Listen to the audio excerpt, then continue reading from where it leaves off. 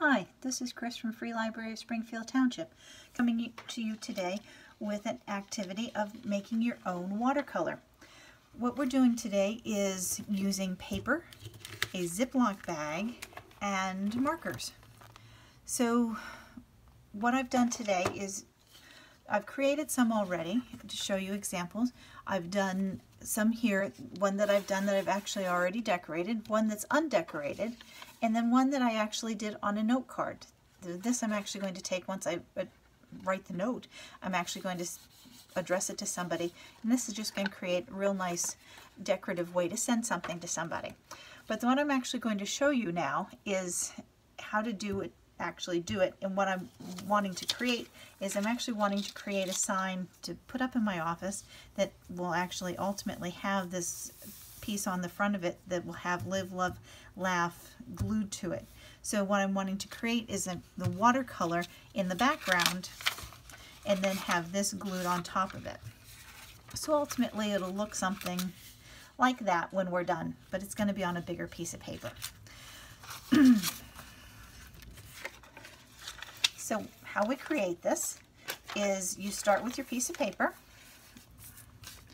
you get a Ziploc bag, well, any kind of bag, Ziploc just being the brand, and you make sure that it is the bag itself, not counting the actual zip compartment, is large enough for the size in which you want to be able to transfer the watercolor. And then you get whatever color markers you want, and then you take and you color on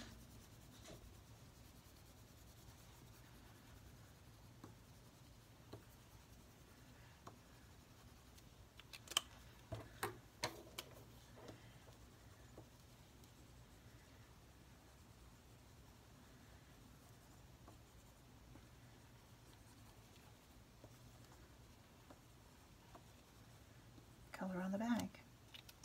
Okay, so now that I've colored on the bag, what you do next is you take water, and I happen to have it in a spray bottle, or you can, if you don't have a spray bottle of water, you can take a glass of water or from the sink and spritz it with your fingers. Just need to get a little bit of water on here to bead up the marker. Okay, I see how in spritzing that water on there, how I've gotten this marker to kind of like bead up. That's what we want to do. So once we've done that, we're going to take the Ziploc bag and we're going to flip it over and get it in the center of where we wanted to have the painting. And then we just start to rub. And all that water and the marker will start to take this and go back and forth. Now this is actually going to be kind of cool because not all of the marker got water, so I'm actually getting a combination of watercolor and a marker design.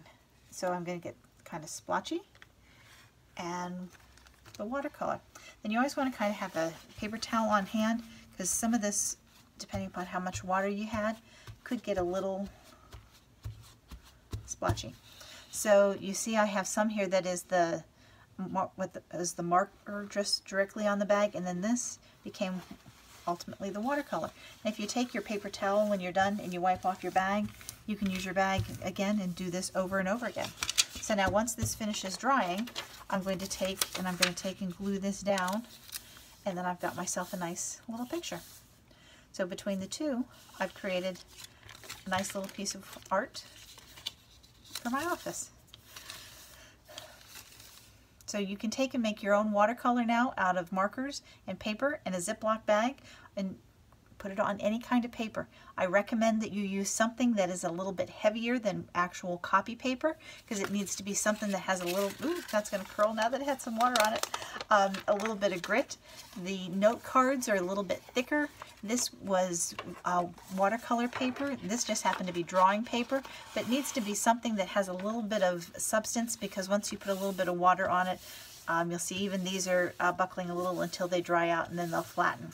So Use something that's got a little bit more thickness. Can be construction paper even, cardstock, but something with a little bit more thickness to it than just copy paper.